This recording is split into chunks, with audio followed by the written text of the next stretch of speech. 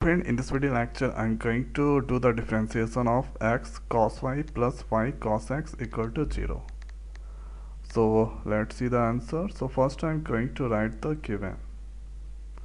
The given is x cos y plus y cos x equal to 0.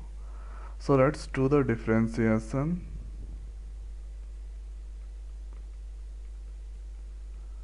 With respect to x. So differentiation of this all x cos y plus y cos x divided by dx equal to t constant differentiation. Now thereafter we need to do the differentiation of d x cos y divided by dx plus dy cos x divided by dx. Differentiation of 0, that is 0. Constant differentiation 0.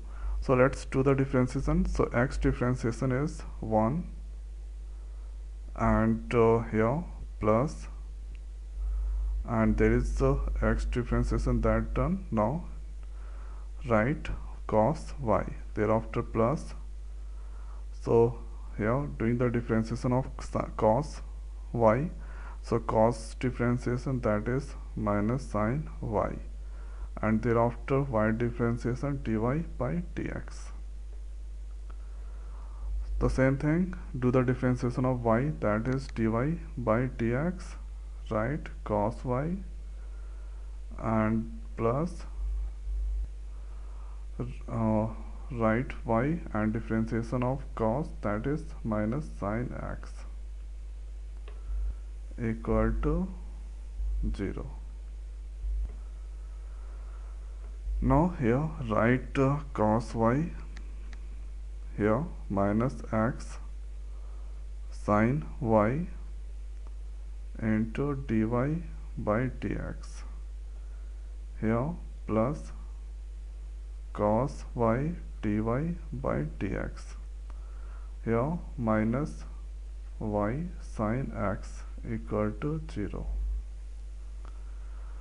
So thereafter what I'm trying to do, so this part dy by dx that attach, so I'm going to take the LCM.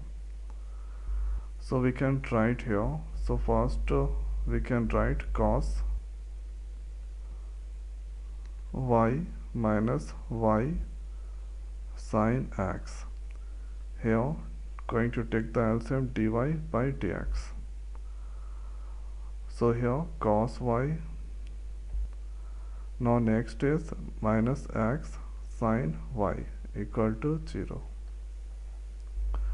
Thereafter this two I'm going to move on the right.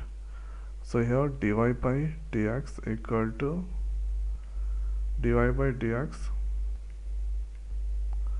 so we can write here cos y minus x sin y. So these twos are move on the right, so here we can write y sin x, so this is minus, that move on the right, so it convert into plus, and this is the plus that move on the right, so it's minus cos y. Now hereafter we can write dy by dx, so y sin x minus cos y divided by cos y minus x sin y. So this is the answer of this question.